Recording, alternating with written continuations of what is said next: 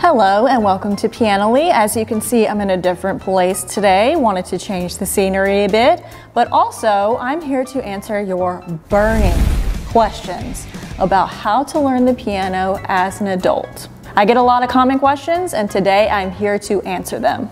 And if you'd like more videos on how to learn the piano fast, I highly recommend hitting the subscribe button and the bell because I post new videos every week. And if you're interested in learning the piano with me, I highly recommend scheduling a call with one of my team members and we would help you figure out if the Piano Accelerator program that I offer is a good fit for you. So the link for that call is in the description below. All right, so the first burning question is, can I really learn the piano as an adult? The answer is yes. If you tell yourself that you can learn the piano, then you're gonna learn the piano. If you tell yourself that you're not able to learn the piano, then you're not gonna learn the piano. It's really that simple. There's tons of people, tons of examples of adults learning the piano. There's been tons in my music school. There's been tons that have gone through my online program. There are tons of adults who have done it. So why would you tell yourself that you cannot do it? That is an interesting question to ask yourself. So if there's evidence that other people have done it, then that is evidence that you can also do it. It's up to you. Are you committed? Do you want to put the time in to learn the piano? If the answer is yes, then yeah, you can learn the piano. Number 2, can I still learn piano on an unweighted keyboard? Will you please let me know if fill in the blank keyboard is good? So a lot of people send me their keyboards and ask me if it's good. But the truth is, you only need 3 certain things to look for. Those 3 things are 88 keys, so that is the amount of keys that a full piano has. Weighted keys, that means it feels like an actual piano. If it has no weight to it, you're never gonna build good technique. And you need a sustain pedal. But there's a little bit of nuance and a little bit of extra details to that, so I highly recommend watching this video. I go into full depth on what to look for when you're buying a keyboard. So for those asking about an unweighted keyboard, you could start on it for just a little bit, but if you can avoid that at all costs, I would avoid it at all costs. Number 3, I can't play hands together or I have 0 hand coordination. I think when someone is saying that is someone who has only been using YouTube to learn the piano, they don't have a teacher, or they're diving into songs that are too difficult for them. That's another problem. So hand coordination, I believe it's because you're not learning the right things in order and you don't really have a roadmap. There's no direction.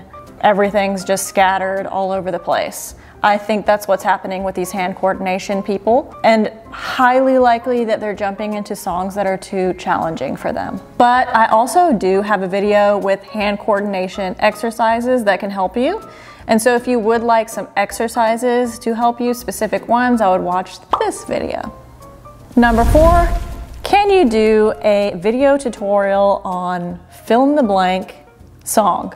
I usually do not do song tutorials on this channel, so I'm probably not the right person to ask. At least I'm not doing them at this time. Sometimes I do it, but usually not random songs. It might be a song that's pretty popular or something like that, but I usually don't do video tutorials. I have considered doing it on my Instagram, so if you would like to follow me, you can go here and check out my Instagram, but at this time I'm not doing song tutorials on there. I might one day. If you would like song tutorials from me, my students in my online program are able to play any song they would like to play, and I will give them individual feedback on how to play that song. But otherwise, I don't do it on YouTube, the song tutorials. I don't typically do it.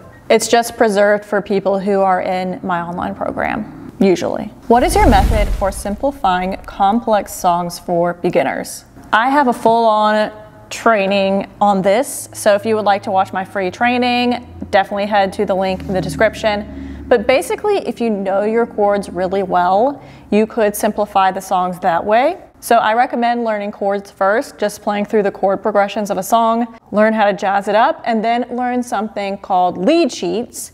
A lead sheet is basically where you only have to read the right hand melody and your left hand plays the chords. So that is a great way to simplify complex songs and how to jazz them up and make them your own. Number 6, How long does it take to learn piano? This is a burning question. I get this all the time. So as you guessed, the answer can vary. So if you're someone who wants to learn like a complex Beethoven piece or Chopin's Fantasy Impromptu or anything that's very, very advanced, it probably will take you over a decade at least, or like 15 years.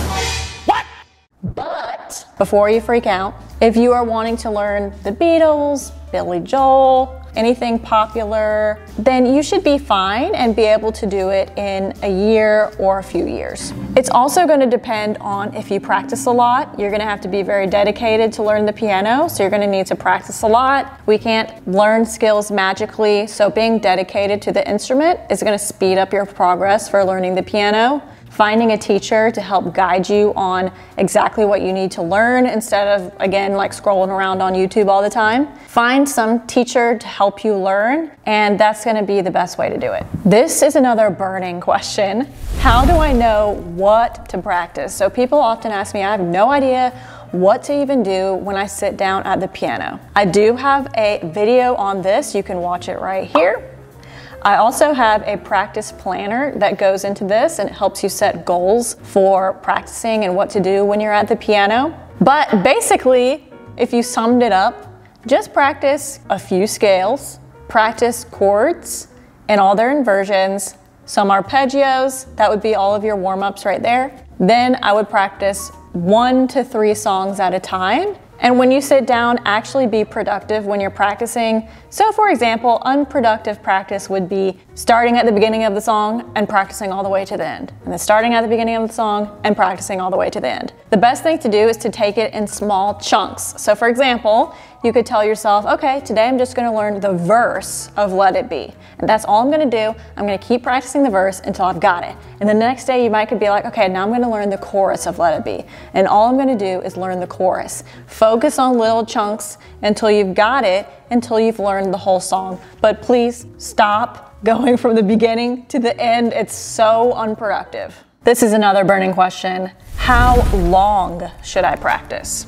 The answer to this is it's more important to show up. So if you showed up to the piano every day, even if it was just 10 minutes, it'd be a lot better than showing up at the piano on Sunday for a few hours or one day of the week for a few hours. Why? Because you really need to build muscle memory when you're learning the piano. Without that muscle memory, it's going to take forever. Okay, so this is the first thing. For how long should I practice? More important to show up every day. Another thing is when you sit down and you practice, have goals for what to practice. So for example, like I just said, scales, chords, arpeggios, and then 1 to 3 songs.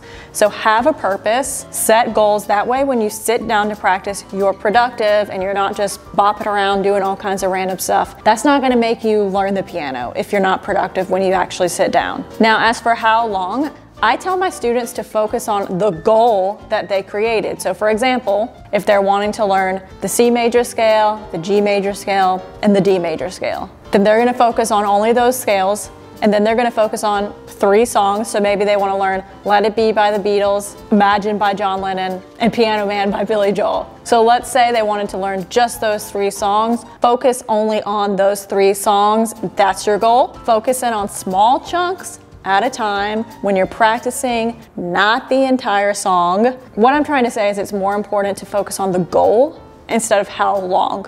Now, if you want a more straightforward answer, anywhere between 10 minutes and an hour or more, just show up every day, and that's gonna be the gold. Number 9, can I learn from you?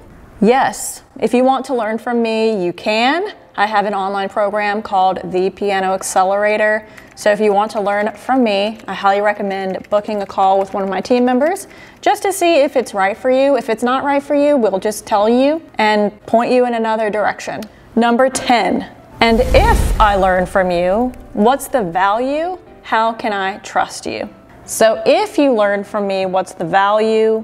First off, you don't have to trust me. If you don't want to, that's your choice. But I will say that I've played piano since I was 7. I have a degree in piano. When I was a young person younger than I am now, I started a music school and it quickly exploded. Now I have hundreds of students in that music school. I have a huge amount of staff members working in that music school. I then started my online program, the Piano Accelerator, because I wanted to impact the world and not just in my city. And I developed the Piano Accelerator with students in my music school. So I tested it on real people to make sure it actually got results. I developed the program based on my experience with adult music students and seeing that they got frustrated from the regular method books that teachers typically use. So I think you could trust me in that I've developed a program based on testing it on real people. And I've gotten to test it on lots of people because I have a music school with hundreds of students. And yeah, but you don't have to trust me if you don't want to.